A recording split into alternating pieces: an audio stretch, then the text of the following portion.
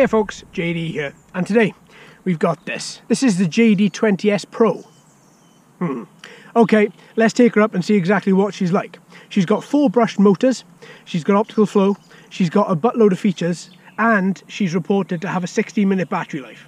Alright then, let's see exactly what she's like. Right then, so let's pop this in here, let's see how we go.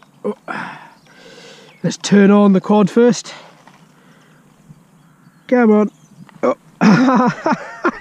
Right then, in order to turn on the quad, we need to put the battery in. There we go. Yay, well done, John. Right then, let's try that again. There we go. Quad on. Oh, it seemed to auto bind. I did a one up and one down, but it did take an extra couple of seconds from that point, which could mean that it is going to auto bind. So what I'm going to do is I'm going to try that again and not do the one up and one down and see if she does auto bind. Yeah, she does. So auto bound, that's good. Let's get attached to the Wi-Fi. There should be a broadcasting network. We should be able to attach ourselves to that and then open up the Wi-Fi UFO app. Now, whenever you check to see what application you use, there's usually a little card that comes inside with all these that says QR code, scan this in order to use the app. Sometimes it says alongside what app it is. I have scanned some QR codes and it's taken me to a different app that I've needed. So be wary of that. Be sure you have a little look and see what the name is, and then see exactly what that app is that is trying to open for you. Right, so Wi-Fi UFO. I'm pretty sure I opened that before I came out this morning. Yes, I did. There we go. Perfect. Click play, and we're there. We should have, yeah, we've got some FPV action, which is good. Let's get some screen recording. Nice. Let's get these gyros calibrated as well. Now, usually, there we go, down into the middle, and that's the calibration sequence complete. Now we should be able to click the 1 key takeoff and it should be able to start, but nope. Okay, up we go. Now there is one main thing that I want to say about this right from the start, and that is when I flew the JD20S last year, I said that quadcopter would be a runaway success if it had one feature. And I was hoping that the next incarnation of this particular quad would have that feature, and that is that it would have optical flow. Now this is the JD20S model and it has a better camera, but it does not. Are you serious? But it does not have optical flow, and it just fell out of the sky. Look at that. Okay, let's take it back and let's see what we've got. So gyros calibrated, everything was calibrated. Let's calibrate again. This time I'll hold it in for longer. Oh, it doesn't make any difference if you hold it and let go, or hold it and keep your finger on there. It still calibrates for the same amount of time. Okay, so what we'll do is we'll take back off and we'll see what we've got. Now, what I did notice was quite weird was just before the quadcopter fell out of the sky, it seemed to go up. That's quite weird. Let's try it again. Now, I know I wasn't out of transmission range for that. That is quite strange. Okay, seems to be all right for the moment. Now, I like the JD20, I thought that was a good quad. I like the JD20S, again, I thought it was a good quad, nice little changes to it. And today, I was hoping to like the JD20S Pro, but with it falling out the sky, I'm not really happy about that at all. So what I'm going to do, I'm just going to take her out for a little moderate flight, see exactly how she does. I'm not going to push her for any sort of distance or anything like that, quite simply because, oh, up she goes again. I'm pulling down.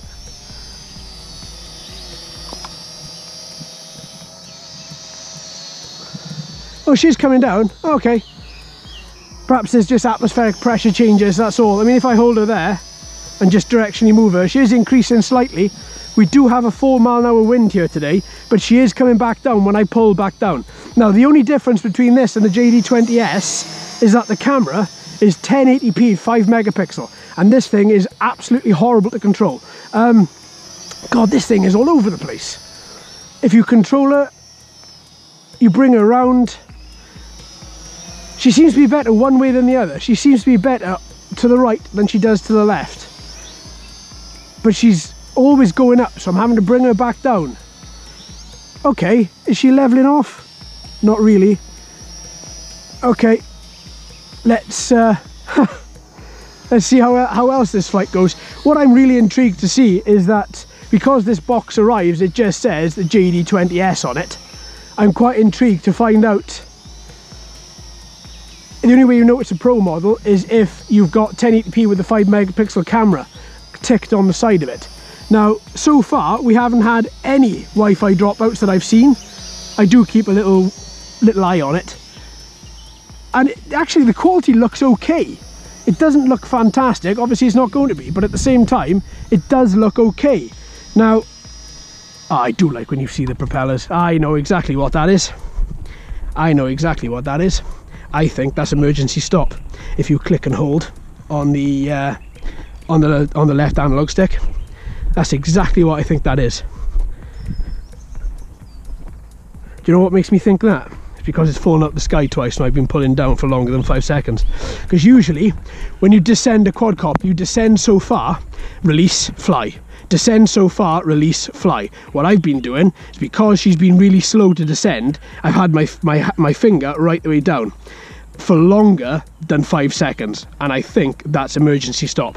What I'll do is I'll put it in the video, because what's making me know it's not a failure with the quadcopter is because all LEDs are on and they're solid. They're not flashing. I haven't got to rebind, I haven't got to reconnect, so I think that is purely emergency stop. But she is quite difficult to control. There's a serious difference in this and the JD20S. Now, you could put it down to the fact that one says Pro, but I've flown some really professional quadcopters and they've not been difficult at all. But again, you know, this is what you get. You get some good ones, you get some bad ones. Not saying that this is 100% bad, just saying that this is difficult to control and it's noticeable. It keeps on dropping. Now, it could be down to, there we are, I'm having to constantly, if I just show you, if I bring her around to me, and then if I just keep her positive pitched, I have to now and again, because she's dipping, I have to increase her altitude and increase on cornering as well, because on cornering she's descending. So yes, so I think that was emergency stop. I'll put it as a text, oh birds, I'll put it as a text object in the video anyway. I'll go back. I can't remember what I read in the manual this morning, but I believe that is emergency stop. So I'm going to treat that as emergency stop. And if it's not, then I'll correct that in the video with a little text link in there so you can see. Now, we do know the JD20S had 15 to 16 minutes of battery life. This one is rated for the same with a better camera. So I'm hoping it's going to be good. So far, we've been recording video for 4 minutes, and I've been screen recording for 6. So I'm hoping we get something good out of this today. But so far, I mean, those LEDs are really easy to see on the front. They're white, they're piercing. See, descending. White and piercing. You see them easy. The blue looks a little bit like, when you know when you look at black light, when you look at UV, that's exactly what that looks like. And the green, you can see the green. If I take her out a little bit further, I can see the green quite well. Not as well as I can see the white. The blue, after a certain distance, just dissolves, but I can see the green.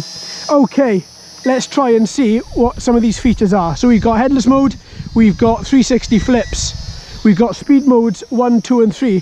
So this is speed mode 2. Oh, and she drops even more in speed mode 2, speed mode 3, and she is very quick. Oh, and those motors, oh, go on fella, get up, get up. It's like trying to fly, get up, back to speed mode 1. Speed mode 3, she descends, or at least this particular model descends quite a lot. See, I'm having to keep my finger on the throttle in order when I'm flying her normally, so that you can see I'm not making it up. And then that way then she doesn't descend that much when she flies, but she seems to be all right, you know. She seems to be all right. I would have loved if this thing had optical flow positioning. Do you know what, in my eyes it would have been great, but it doesn't. Right, so we've got headless mode.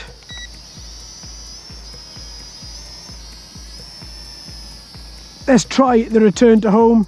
It's just going to come straight back, or into a position that it thinks it's back. I just hope I can turn it off again, so because some of these you can't. Let's do it. Oh, it is coming back. Very measured, very slowly. That's good. Do you know what? That's actually all right. That's actually all right. So normally they come back at a rate of knots, and you're trying to struggle with getting this quadcopter to stop as it's coming back at you at a rate. But with this, oh, as soon as you move directionally, it knocks off. That's quite a nice little feature. You can't really tell that because the wind is pushing it, but that worked a little bit. Oh, headless mode. Now with headless mode, it's always better to start off your orientation before you fly, and that way then you can keep your orientation all the way through it. Now that did work with headless mode, but see, she's still, get up there. Maybe it's me, maybe, let's try, maybe I'm flying a bit too low. So, sorry, I thought I heard somebody behind me then, that was a bit weird. So what I'm going to take her up a little bit higher and see whether that solves the issue with her coming down too much. So let's take her up to there and just give her a bit of positive pitch, no throttle, and she's dropping in speed mode 1. So yeah, I would say it's not a height issue. Some quadcopters do like to be higher than others, but they usually let you know. See, this one it's quite weird for me to control. See, it's just dropping. See, it's dropping, and then eventually it will turn itself off. Oh, now we've got flashing LEDs. I'm probably gonna have to rebind perhaps. Let's have a little look and see. But you know, it is a lot more difficult to control this than the JD20S from what I remember. Oh no, don't have to rebind. Oh, that's good. Just move the analog sticks when you've got the quadcopter on the back on the landing pad. Go on, up, look, up. Up, up, up. Look, see, there we go. Oh, is that the battery? 8 minutes. Okay. Well, it's clearly bringing itself down and making itself into a there we are. Yeah, I just tried out that emergency stop theory, and it is all the way down. At this point, I would have said in a text link at the bottom that it was emergency stop, but still. So they rated 16 minutes. Let's look at my screen recording, because that captures the whole thing before takeoff. So however long we have on screen recording, that's how long this flight was. So, what we got? So, come on. 11 minutes and 17. There we are, down the bottom there. That's the new one. 11 minutes and 17. That's what we have there, and it's flashing. So it'll do another 2 or 3 minutes from that point. So what I'm going to do is I'm going to take her back up. So we've got 11 minutes so far. Will she? No, she won't. No, she won't fly. She won't go. So we've got 11 minutes, just over. That's okay. That's not the 16 they rated, but I'm going to keep on pumping this battery and seeing exactly how much longer we can get out of it. This is on the first charge, mind. I haven't charged, discharged or whatever. On the first flight of every quadcopter, I always do just a standard battery just to see exactly how long that lasts. And that was 11 minutes. So we looked at some of these features. We looked at return to home and headless mode. We looked at, couldn't get 3D flips to activate, but I did have an issue with the quadcopter coming back down. I held my finger onto the left analog stick to bring her down to try and see if she would descend, because she is a slow descender. But the problem with doing that is if you do that for longer than 5 seconds, it initiates emergency stop. And that's why the quadcopter fell out of the air twice. So there's not actually a problem with this quad, other than if you just hold this down, it falls out the sky when the emergency stop kicks in after 5 or 6 seconds. Now, this flight was good. Speed mode 1, 2 and 3 worked as well, exactly as you would expect. I'm hoping the video footage is good, because we've got a 1080p 5 megapixel camera lens inside here, and I'm hoping that's going to be good. At this point, I would have seen the video and put a little text link in to show you, to let you know exactly what I think of the video. I'm hoping though, at the time of recording this, I'm hoping it's pretty good. All in all, the biggest issue with this is that it kept on descending. In speed mode 3, it was the fastest descend I think I've ever seen. It just, every time you had positive pitch, it kept on descending, which you do get with quads, but it was very noticeable. It was enhanced with this one, so you saw it drop very, very quickly. Usually as you turn a bit of height, and you know, they carry on, but this thing just kept on plummeting to the ground. In speed mode 1 it did it as well, and 2 and 3, so it wasn't just a speed and an angle change to the quadcopter body. All in all, I think it's okay. I think if you've got the JD20 and the JD20S, I don't think you need to bother with this at this particular moment. We'll see what that video footage is like, but I'm not holding out a lot of hope for it to be absolutely excellent.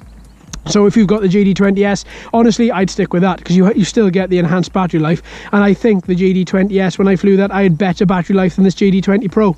There we are, my friends. I hope you've enjoyed. Thank you ever so much for watching and listening. I've been JD. You've been fantastic as always. If you haven't already, please like and subscribe. Hello and welcome to all the new subscribers. I hope you're enjoying the channel. So until next time, my friends, happy flying.